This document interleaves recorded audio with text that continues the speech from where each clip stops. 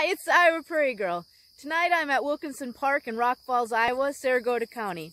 And tonight I'm going to try to do something I can't believe. Tonight I'm going to try to talk about sunflowers, and we're going to identify one specifically, the Maximilian Sunflower. So if you've studied flowers at all, you know that yellow flowers, especially those in the fall, and right now there's loads of them. If you drive any county road, if it's unmowed ditch, you're going to find yellow sunflowers or yellow wildflowers growing. And a lot of people kind of give up on trying to identify these yellow flowers or sunflowers.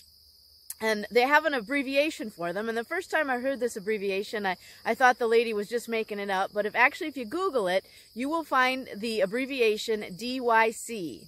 What is DYC? DYC stands for Damm Yellow Composite. What is that? So a composite is a plant or a compound flower that has multiple parts to it. So some of these flowers would be sunflowers, daisies, daisies and asters. Of course, asters. Asters are another plant that's just horribly hard to identify all the different kinds of asters there are. So these flowers have have a multiple of simpler flowers in that plant. So in the sunflowers, you have the center disc. We can look right here. We have the center disc, and that's that's an actual flower in and of itself. And then you have the rays, which are what most of us would call the petals, and that's another flower in and of itself. And so that's your composite, is your multiple flowers like that. So your DYCs are your yellow sunflowers that have so many similar parts to them or similar characteristics to them that it's hard to tell them apart. Now tonight we're going to take a look at the Maximilian Sunflower, and I'm picking this one because it is actually probably the easiest one of sunflowers to identify, and once you learn it, you'll be able to pick it out from all the other sunflowers. What else did I want to tell you? I took notes because there were so many things to tell you about these sunflowers. So it's interesting. A lot of times these sunflowers don't seem to follow the rules. As you read the guidebooks, many of them will say, well, they mostly do this or they mostly do that, but you might find one that does this or that. Did you know there are 70 different species of sunflowers in North America? And I don't know where you're going to find all these different species listed. In the Peterson Wildflower book, they list 16. In the Audubon Wildflower book, Field Guide, they list 10. And the Iowa Wildflower app lists 16 different wildflowers that grow in Iowa. And interesting enough, all these guides, if you look at them and compare them, they often don't agree either. They'll list something different than the other one about a particular sunflower. So if you stay tuned, we're gonna take a look at this Maximilian Sunflower, and I hope to show you some characteristics that will help you identify this sunflower and make your wildflower hikes more enjoyable when you can identify a particular sunflower. So stay tuned.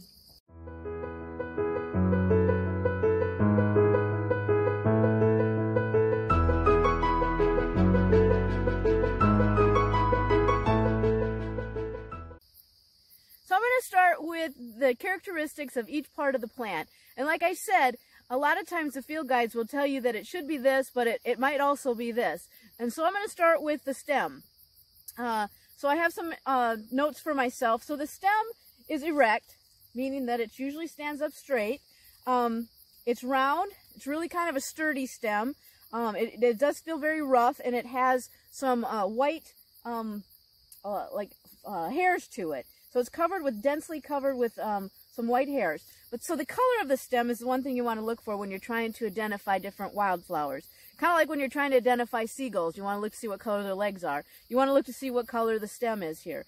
So the stem is light green to red to purplish. So there you go. You got 3 different colors that you can choose from. But basically you're looking for a stem that's covered with white hairs, and that it feels rough. And like I said, it's erect. It stands straight up.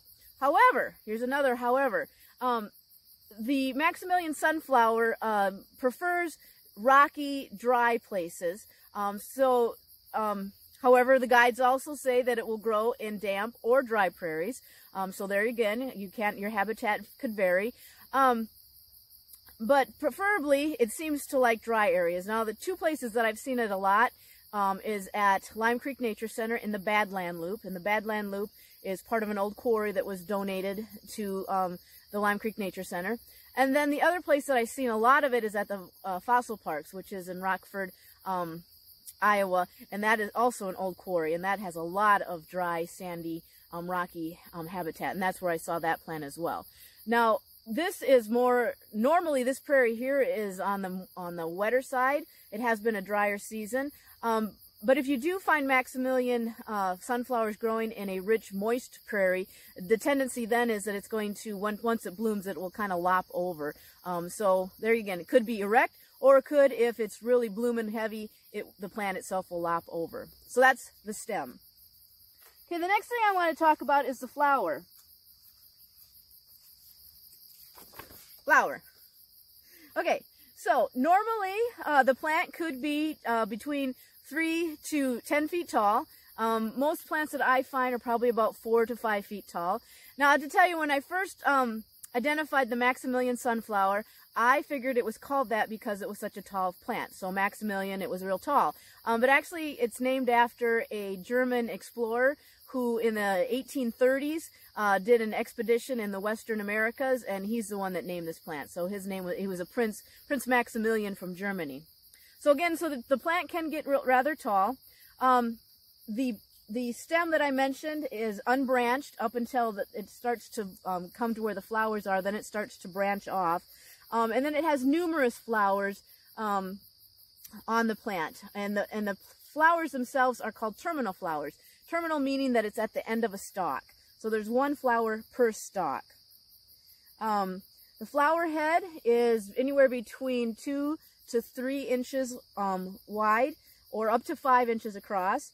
And then it has these rays. These are also, like I mentioned, a different type of flower that's blooming right here on this plant.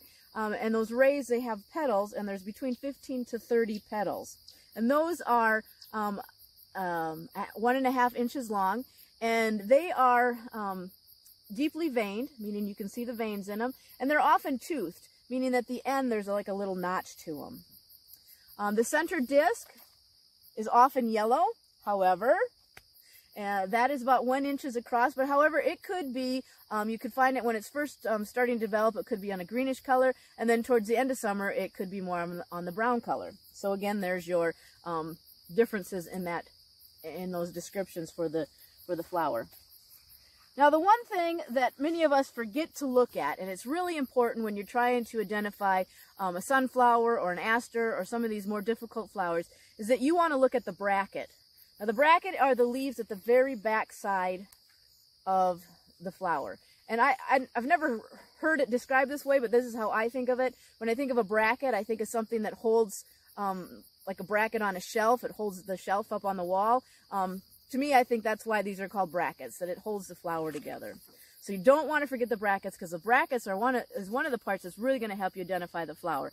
I have often gone home and tried to identify a flower through my pictures that I've taken, and I get home and I realize I forgot to take a picture of the bracket, and that was probably the one thing that I really needed to identify the flower. So on the Maximilian sunflower, the brackets back here are green. They are lanceolate, meaning that they're narrow, and they're kind of a lance shape. They look like a spear. Layers. Often you will read in the guides, it will talk about how the brackets are layered. So in the layers here on the lanceolate, they say that there's few layers. They're long and narrow and spreading. And these two are also covered with fine white hairs. So remember the brackets.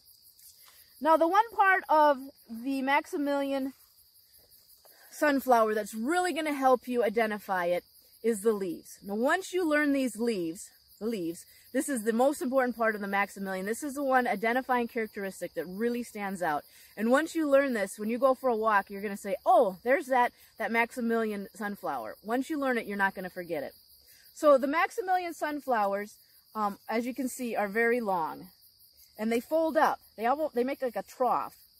So they're long and narrow, and they have an oval shape, and they taper. And they're lanceolate. And lanceolate means that they have a lance look to them, but they also taper on each end. Each end gets narrower, and it's thicker in the middle. Okay?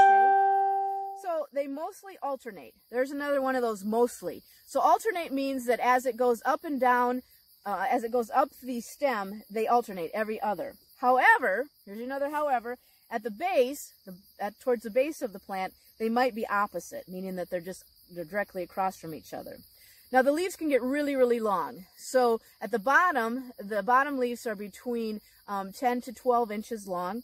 And as they go up, the leaves get or shorter. And the shorter ones, you can see here's a short one right in front of me, they can get to be about 2 inches long. And they are equally as wide though. They're always about 2 inches wide, whether it's the bottom or the top.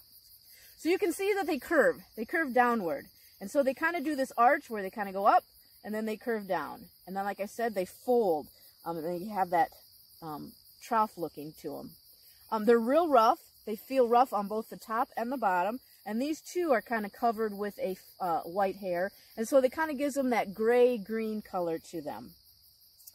The edges. So one thing you want to learn about leaves is you want to look at the edges.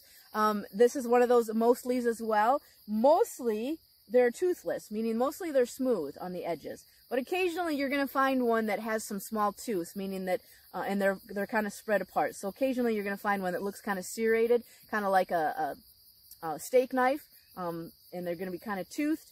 But those are going to, if you find one like that, they're going to be wide spread apart, and not very often are you going to find one like that. So, also one more thing, sessile. These leaves are mostly, not always, are sessile, meaning that they don't have a stalk. They come right off the stem of the plant. They don't have a stalk. But if you do find one that has a stalk, that stalk is going to be really short and it's going to be kind of thick. So there you go. That is the leaf. So you really want to pay attention to the stem, the flower, and most of the flowers kind of look alike, so that's the hard part. Don't go by the flower too much. Most sunflowers, they look like a sunflower. The bracket, very important, the back of that flower. And then in the Maximilian, it's the leaf that's really going to help you identify the Maximilian sunflower.